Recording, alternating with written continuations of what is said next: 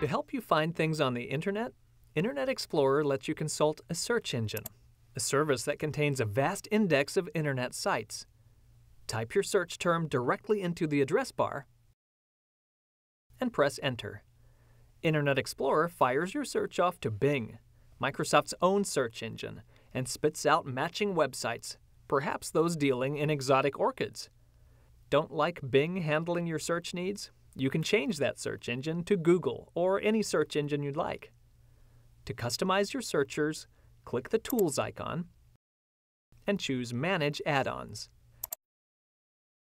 Choose Search Providers from the Add-on Types section and choose Find More Search Providers. Internet Explorer visits Microsoft's website and lists a few dozen search engines.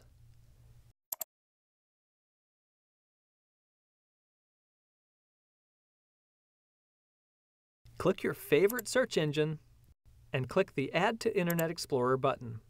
A dialog box opens, asking whether you want to add that search provider. If you want your searches to all go to one search engine, Google for example, select the checkbox labeled Make this my default search provider. Click the Add button. Internet Explorer replaces Bing with your newly selected search provider.